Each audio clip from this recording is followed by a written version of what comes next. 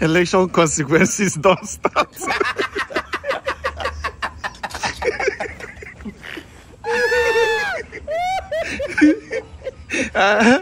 I just said they give one full estate to half bag of rice to share.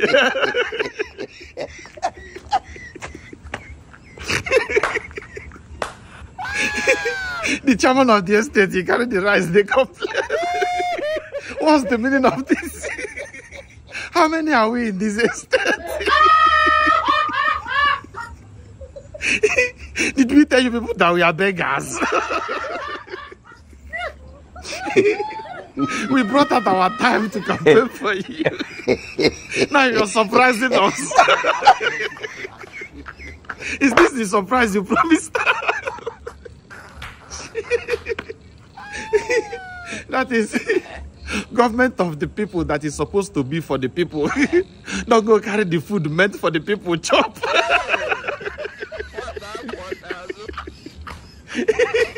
Go give the people the remaining. That is, take this one no before I go talk, say I no do anything. It just be like say when NEPA take light for 24 hours, just flash and pew pew. So that if they ask you when they take the light, you go say they bring them now, no take them.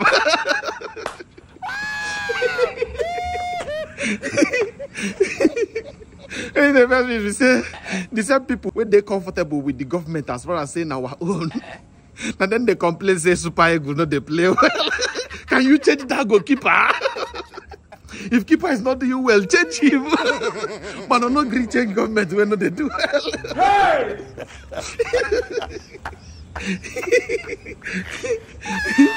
I mean, they say this. If anything happen, you go begin to affect one particular people. It shocked me saying that people will vote, he begin to affect. If you touch anybody who vote APC now, you go tell you say, "Una own better now." You be like, "Say, see what go happen." Our hope was so high. Nobody is not If you want to verse any APC person now, if you want to make him BP high, just pass talk say, dollar. They know they use here dollar. You go be the like say their life won't end. How are you doing, sir? Why are you greeting me? You give me full chop. Go tell us, I just say now your person dead here. You know my name. Don't you only vote I vote. You know, say before if person won't beg you money, you tell you say, I beg give me 10,000 naira, I'll give you next week. Yes. APC don't they beg like that now because they don't get. I beg give me 10,000. When you go pay me back, give me the 10,000 first. I never know. Mamma mia! Black Iwan Sosa. I am the chairman of Shokaye. For now, I am the chairman Shokaye CDA. And I was just at home now, and they brought this for me as palliative for the whole of Shokaye estate. In this estate, we have 147 houses with families and tenants living there. I'm confused now. I don't know how to share this for 147 households in Shokaye estate. If you guys, the government, I'm talking to Dakpo Abiodun now. If you people know you cannot do something, don't do it. We are not hungry, we are not beggars. So we don't need your rice as palliative. This is not even one bag. This is not up to an eighth of a bag of rice. Tí ó bá ṣe ṣe, ẹ má force ara yín láti ṣe, à ń ṣe lébi mi báyìí. So èmi aláìkí ń gbé rice yìí padà, kó bá mi gbé lọ fún Dàpọ̀ Abíọ́dún, kó gbé padà sí ọ̀gá ẹ̀ Tinubu tó rán, kó gbé fún àwọn ọmọ wọn. À ń ṣe lébi, Ọlọ́run ò dẹ̀ ní ṣe wálé lébi. So that is it. We don't need this rice. If you want to give us palliative, don't insult us. This is an insult. Shokaye Estate refused to be insulted. God bless you. Situation is one that's important for a time like this because the similarities are just incredible. And to think that it was a 1993 election and now we are dealing with a 2023 election, so there is definitely a cyclical pattern of repeat of bad stuff in our country, and that really should be the basis on which this desire to ignite some form of a never say never again is critical. You know, I just happened to have been one of those who voted for the first time in that 1993 part. And the reason was, I mean, we grew up mostly with military rule.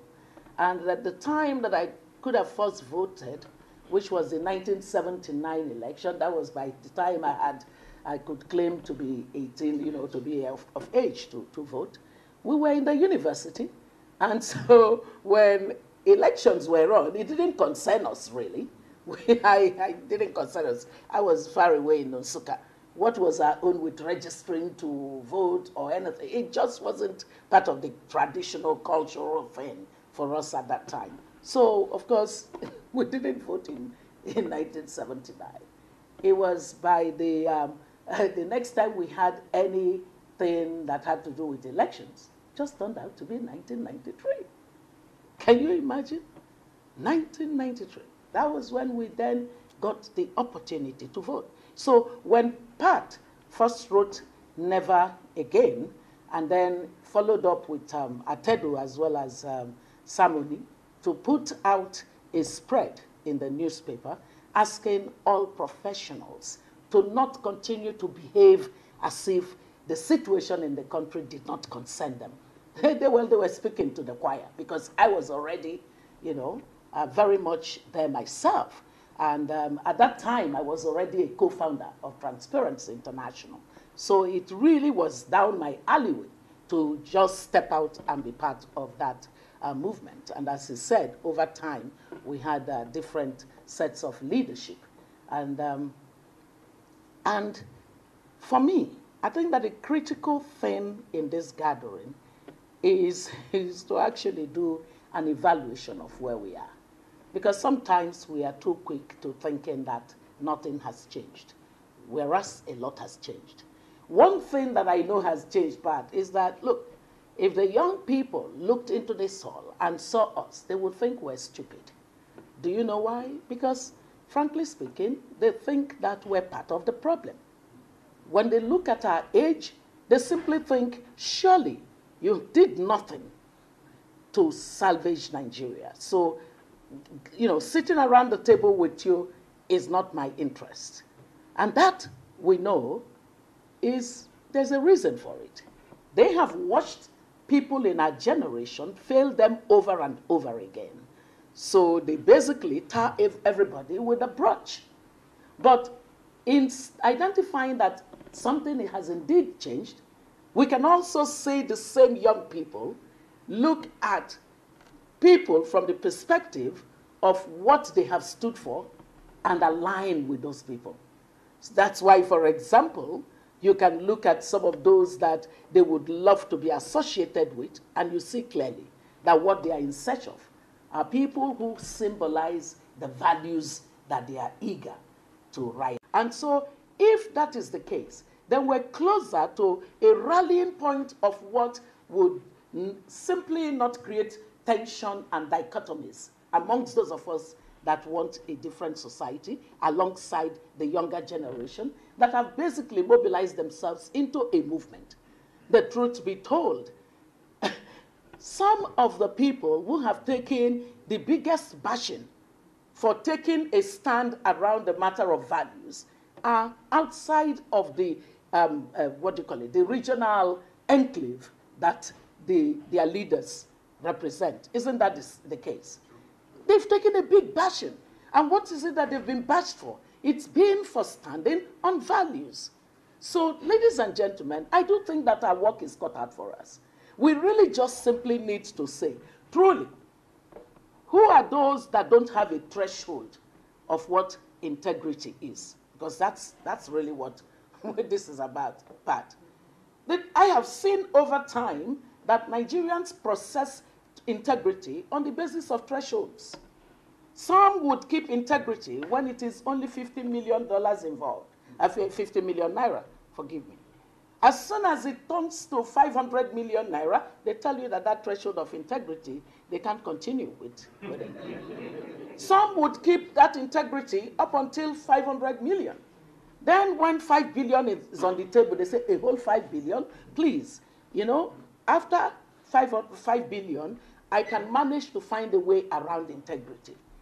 And then some would say, oh, 5 billion, I can still keep my integrity until you tell them that it's 50 billion that's on the table. Then they say 50 billion. Do you mean 50 billion? Please, carry your integrity and go. So how can you build anything out of this contextual definition of what integrity is? And yet we know that integrity is the core of the institutions that societies build, because integrity encompasses everything that you can imagine in terms of standing for the public values that are outside of personal interest and benefit. To stand for public values that are outside of your personal interest and benefit. That's what a person of character really epitomizes. My father would say to us that character is the lasting currency. Every other currency could go out of fashion. A central bank can just come and just change the denominator or the denomination. But character will never go out of fashion. It is a lasting currency, but that's what we're struggling with.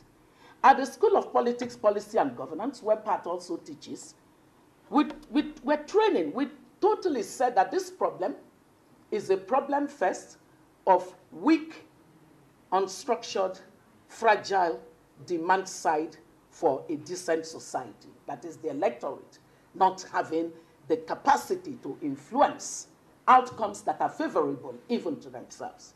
And then we said the second part of it is the existing pipeline that supplies political leadership that is corrupted, and that it is so entrenched that it inherently subordinates the public good for personal, private, and narrow interests. And then we said it is the existence of so-called institutions or constitution or regulatory systems that should regulate the relationship between the demand side and the supply side, but which has fallen adrift. And therefore, it is captive to the machinations of the supply side.